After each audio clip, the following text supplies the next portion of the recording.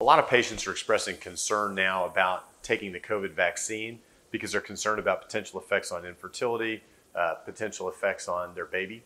And the bottom line is we really don't know enough right now to be able to give any definitive answers. When you look at the mechanism of action of how these vaccines work, at least the first two that have come out from Pfizer and Moderna, they're what are called mRNA or messenger RNA vaccines.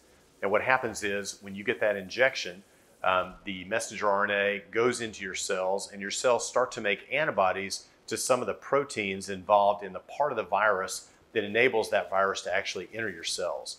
So by inducing that antibody response, you're protected. Now the question is, why would that impact fertility? And the answer is there's really no obvious mechanism. No obvious mechanism whereby this should affect sperm, no obvious mechanism whereby this should affect egg development or ovulation, shouldn't affect your fallopian tubes, probably shouldn't affect the embryo. But in fact, we really are not going to know for several years what the ultimate effect of these vaccines are.